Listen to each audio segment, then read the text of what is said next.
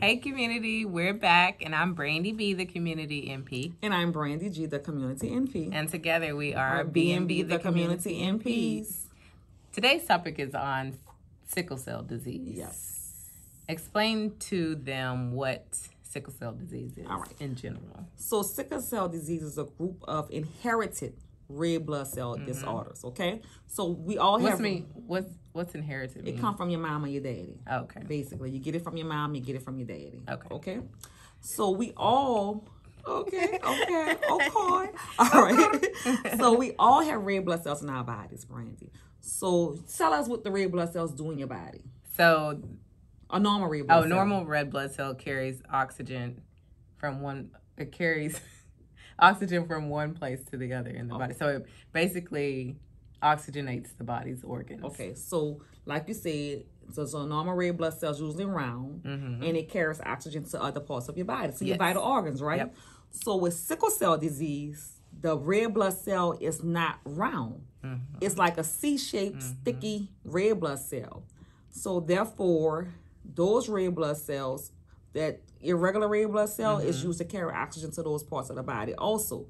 But with those type of cells, what happens is, because they're C-shaped, sometimes they get stuck in places. They can't move like the regular round red blood cells move. They even get stuck on themselves. Yes. Yeah. And also, those red blood cells die earlier. They don't live as long as a normal red blood cell. Yeah. So therefore, when they don't live as long as a normal red blood cell, they can't carry as much oxygen to other parts of your body, which causes the complications with sickle cell disease. Yes. Okay, it's a lot. It is. But basically, that's what it is. Yeah. And that makes sense. Okay. So sickle cell disease affects approximately 100,000 Americans. It occurs in like 1 out of every 365 Black or African American birth. And then the next, the next race that it affects the most is Hispanics, but it only happens in 1 out of 16,000. Okay. So that's a big gap. It's like 1 in every 300 versus 1 in every 16,000. That is a big gap. But about 1 in 13 Black or African American babies is born with a sickle cell trait. Okay. And we'll talk about the trait later, but I guess it depends. So you can get the disease or you can get the trait. Yeah. Okay. So there are several different types of sickle cell anemia. Several. Yes, several different types of the disease. Okay. The disease severity depends on the type that you get. So, and that is determined by like what gene you get from which parent. Okay. So it's too complex really to go into detail about, but so some of the types are more severe than others. Okay. So let's talk about the trait. Okay. So the trait is you getting a bad sickle cell gene from one parent and you're getting a good gene from another parent, which gives the person the sickle cell trait. So the trait doesn't mean that you have sickle cell disease, correct? That's correct. Okay. And you probably don't have any symptoms. Okay. But can you pass the trait on to your kid? You can pass the trait on to your kid, and then say your kid has a baby with somebody else that has the trait, and then their kids can end up with sickle cell disease. Okay. Does that make sense? That makes sense. Okay. Oh, thank you for explaining to me, Miranda. Okay. So how do we diagnose sickle cell disease? It's diagnosed through blood work. Usually, what is it? The electrophoresis. Hemoglobin. Yeah, hemoglobin electrophoresis. Okay. So routine blood work. And then if they suspect it, then they'll just do a little bit of extra work. Okay. So what if what if I know that I have the trait and I just want my doctor to see if my baby gonna get it? So usually they test for it whenever you have your baby. So the baby goes through routine testing and then that's included, especially if you're African American. And then say you want to know before you have the baby, then they can do like DNA testing to see. Okay. So not while you're pregnant, they can do it, not before you get pregnant, because otherwise you wouldn't be able to determine what the baby has if the baby isn't actually formed yet. Does that make sense? Yes, it does. So tell me this. how can I get it? Like, so me living in housing development puts me at risk for getting sickle cell disease? No, you can only, it's inherited. Okay. And that means it comes from your parents. I'm just asking. Yeah. All right. I just want to know. I know you want to know. Okay. All right. So there's different signs and symptoms of sickle cell disease that you may experience. And some are severe and some are mild. And not everybody experiences the same things. Okay. So you may have a mild form of sickle cell disease versus somebody that has a severe form, so your symptoms might be different. Okay. And also I read that it can occur early in life, like the first years of life. Yeah. Up to 5 months. Around the age of 5 months is when they usually start to first develop symptoms. Okay, so let's talk about some of the symptoms. It's a lot of symptoms. Lots of symptoms. All right, so one of the symptoms is hand-foot syndrome swelling. So that's when your hand and your feet swell. And the kid may also have fever. So why is the hand and the feet swelling, Brandy? That's what I have to ask myself to make this make sense.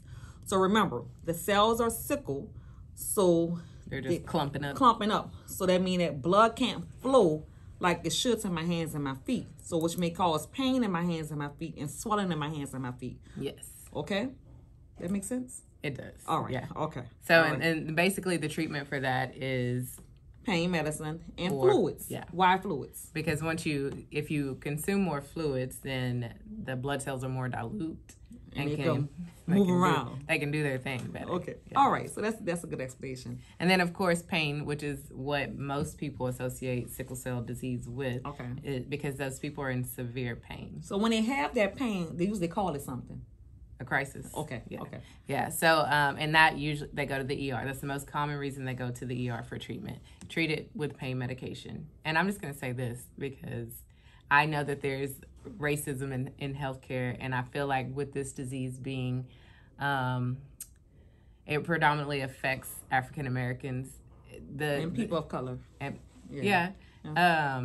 Hispanics as well, but a lot, like we said, 1 in 365. Yeah, versus 1 in 16,000. Yes. But anyways, I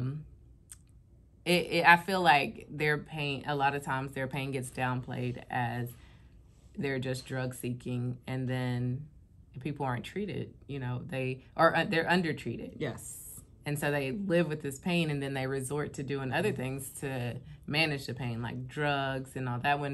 If their symptoms weren't downplayed from the beginning, and they got the treatment that they needed when they need it, they probably wouldn't resort to using street drugs and stuff like that. True. But that's all I got to say about that. Okay. So another symptom, Brandy. Anemia. Okay, so anemia means what? Not enough blood, basically. Not enough blood cells, red blood cells. And we see that a lot. We see that like just iron deficiency, just, chronic illness that they may have that can cause anemia. So what are some of the symptoms of anemia? Just most times people are like, I feel so tired. I can't move around. Yeah. So feel exhausted, like lightheaded, dizzy, just don't feel like doing anything. And what we might notice is like they have a fast heart rate. Their skin color may be pale. Yeah. What else? They may be a little more irritable. Yeah. For real. Yeah. They may be irritable. Feel dizzy because they're depleted. So what do we do when they have anemia? So what would be the treatment for anemia? Depending on the type, usually with sickle cell anemia, blood transfusion. Okay. Okay. And lately it's crazy because lately I've been having a lot of young females coming in with anemia, and a couple of them have to go get transfused. Yeah. Like they've been going to get transfused. What I've realized also is that a lot of them have really heavy periods, and they don't realize the two kind of go together. Okay. Also, as you can as you may think, infection like infection can occur with sickle cell disease, and this infection can occur because sickle cell can damage the spleen. And don't our spleen fight off and try to fight off infection in our bodies? It does. So if that spleen gets damaged, you have risk for infections. So and we're going to talk about more infections, different type of infections, like it can be pneumonia can occur and other infections can occur. But Okay. so tell them about the acute chest syndrome. All right, so this is life-threatening. Usually, these patients, not usually, they're going to be going to the hospital, okay? Absolutely. So the symptoms are similar to pneumonia, chest pain, coughing, difficulty breathing, and fever.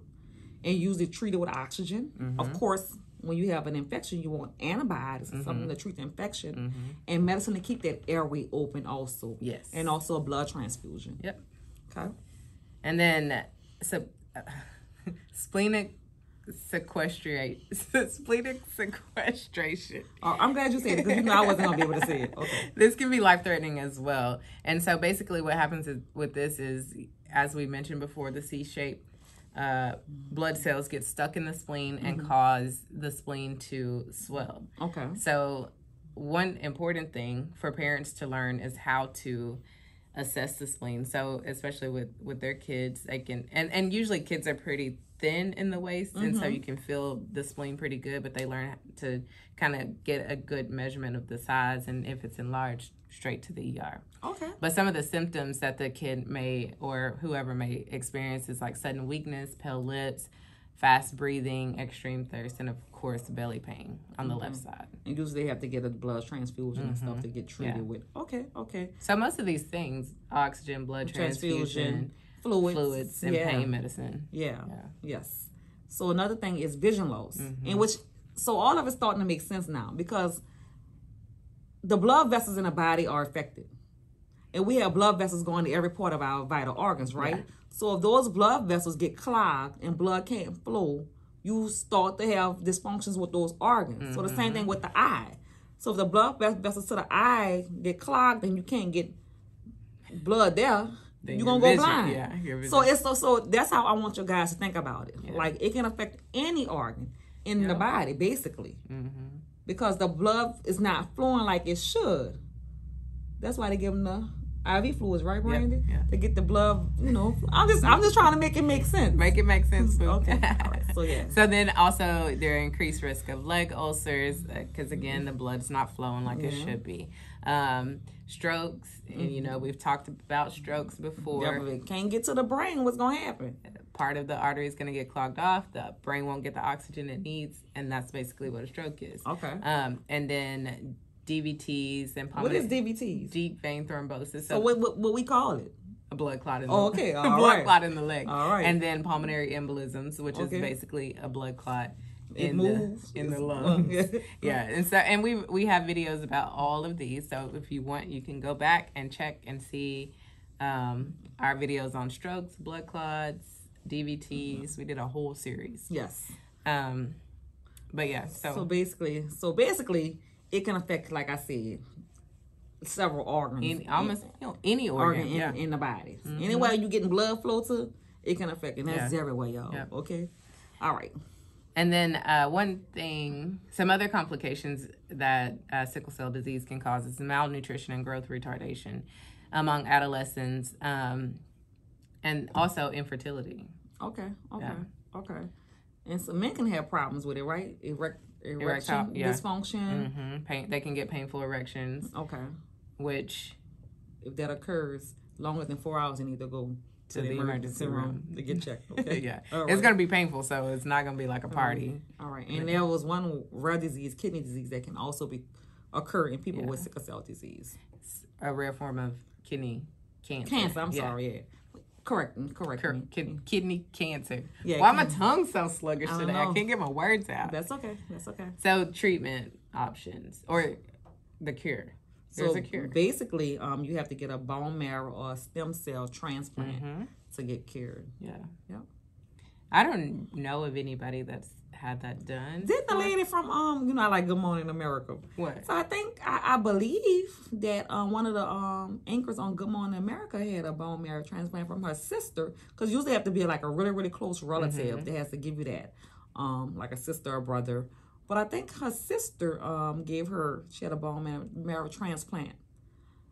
And I think she had sickle cell. I'm going to have to do my research, but I really think so. I remember that. Yeah.